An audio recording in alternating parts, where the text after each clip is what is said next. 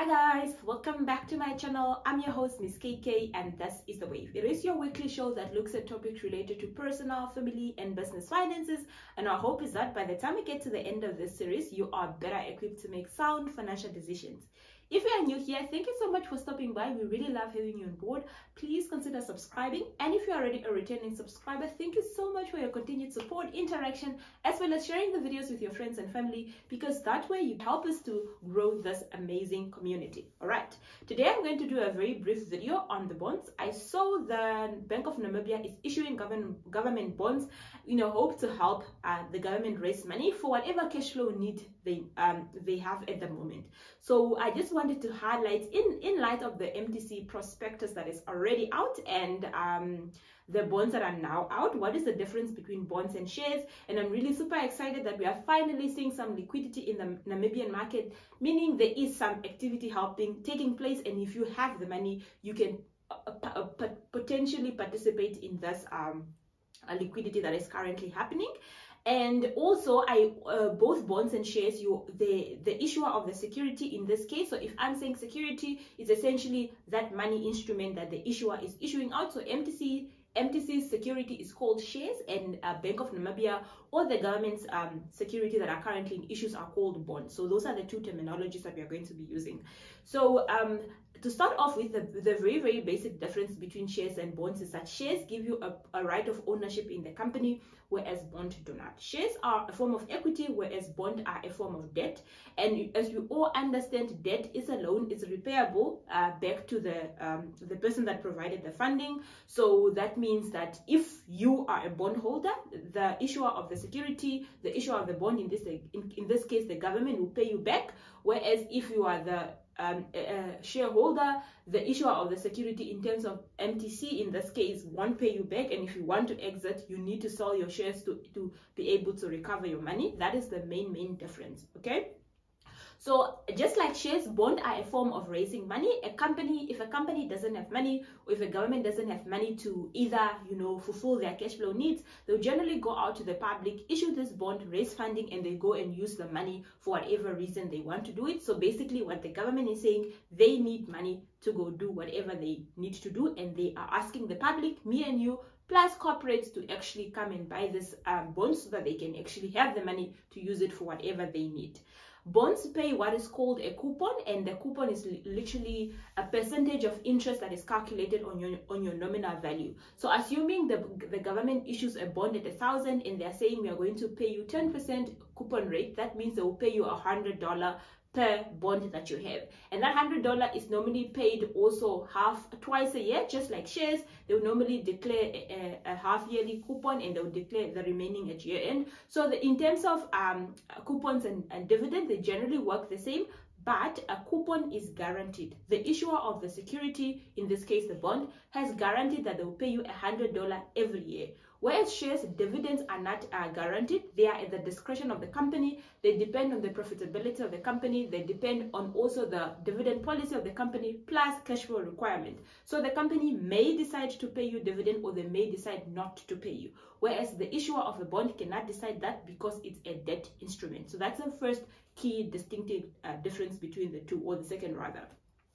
So bonds are also traded in the secondary market, just like shares. And if you are going to be buying and trading the bonds before its maturity, you are going to be subject to movement in the market value of the bond. But if you are holding your bonds until maturity, so bonds generally are issued for a defined period of time. They will tell you, we are issuing a 20-year government bond. It will pay you a coupon rate of 10%. So if you buy the bond at year 1 and you sell it in year 20, you are not affected by the movement in the market value of the bond in the interim period between issuance and maturity. So that means what you put in is what you get out, plus the coupons that you're able to collect of $100 over the 20 years.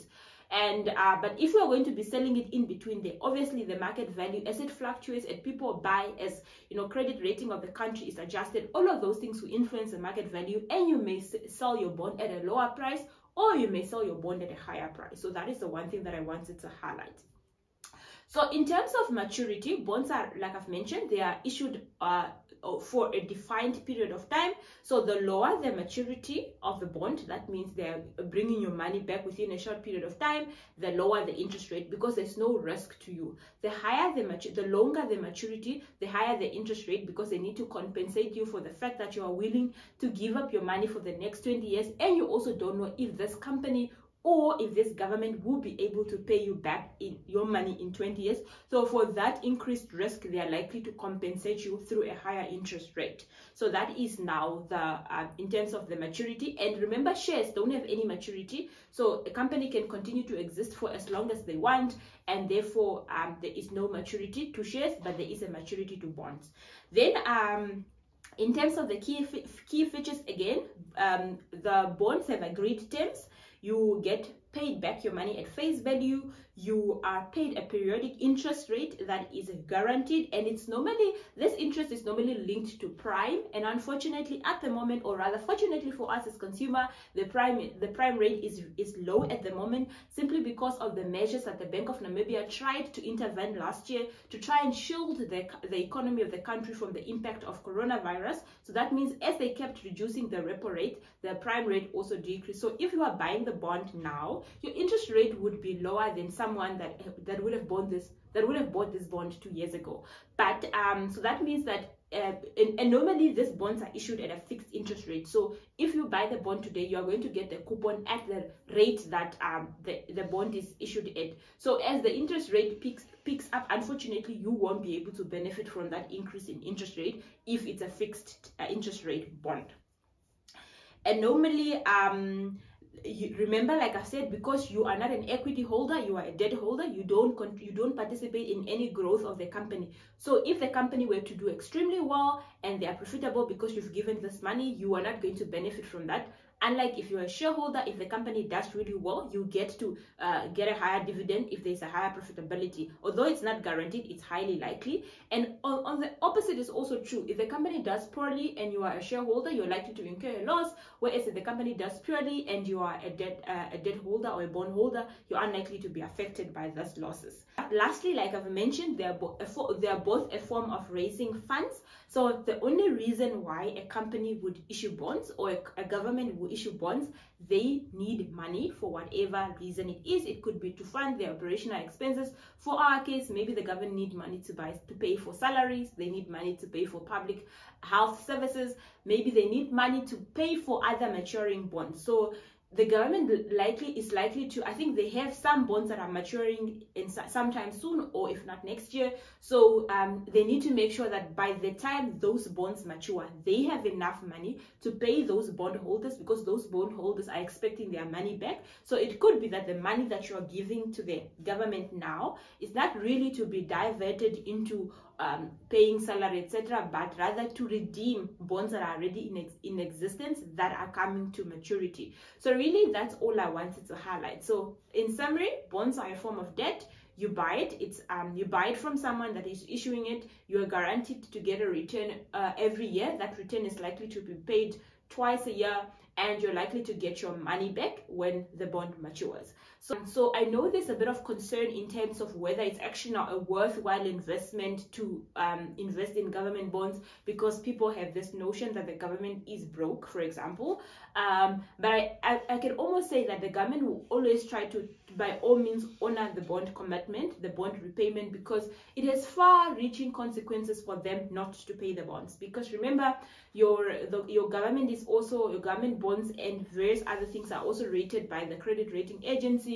And if we were to be downgraded to a junk status simply because the government did not honor a particular set of bonds, that can have far-reaching consequences to the economy, ranging from, investors pulling out of the country, economy, investors not wanting to come to the economy, the exchange rate losing value, etc. So the government will almost do anything it can to try and honor their commitment. So it's almost a safe way to invest, and it's almost a guaranteed return to invest.